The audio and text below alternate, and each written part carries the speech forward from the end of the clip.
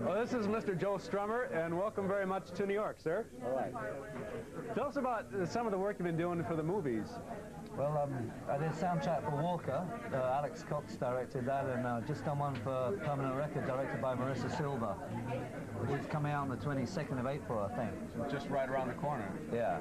How is it working for Alex Cox? Did you guys work together pretty close? Or? Yeah, I mean, I've done Sid and Nancy with him and Straight to Hell and Walker.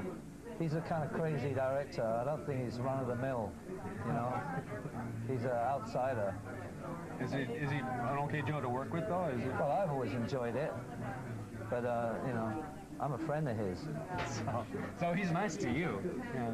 I thought Straight to Hell was a very funny movie, by the way. Yeah, it really got panned, but I think in a few years it'll seem okay. Yeah. Yeah. Tell us a little bit about this new one, Permanent Record. Well, it's about teenagers committing suicide, or a teenager committing suicide. And really, the film centers on his friends after the fact and how they come to terms with it.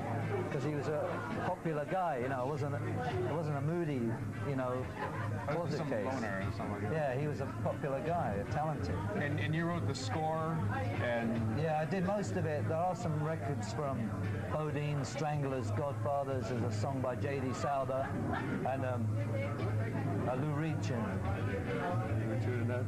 And you got a new single coming out. In fact, that we will premiere in this show in just a couple seconds, Trash City. Trash City, yeah.